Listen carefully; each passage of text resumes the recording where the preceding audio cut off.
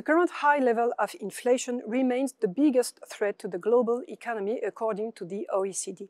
Granted, it seems that we have passed the inflation peak several months ago, notably in the United States and in the Eurozone, but so far inflation has not fallen much. Yet several factors are helping to reduce inflationary pressures, and one of these factors is the reduction in the supply-demand imbalance, with indeed supply that is coming under fewer constraints, while they seem to be rising for demand. What signs of a turnaround in supply are we talking about? The biggest and most visible factor is the reduction in procurement problems, as evidenced by the sharp drop in delivery times in the manufacturing sector since the beginning of 2022. At the European level, according to the European Commission survey data, we can also see a more recent and still timid decline in the percentage of manufacturing companies who claim that supply-side factors are limiting their production. At the same time, another interesting point and worth watching is that since about mid-2022, the same European Commission survey data have been signaling that demand emerges as a factor limiting production. For now, the rise is not very important and it is not unexpected.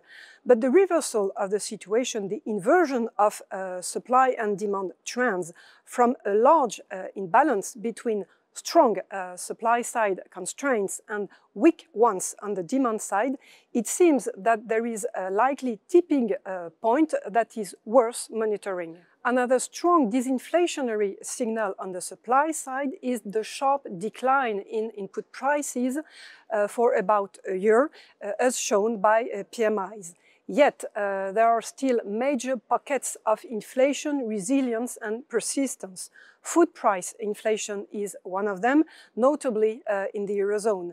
Corporate pricing power also remains high, as evidenced by the limited, even non-existent decline in the output prices component of survey data.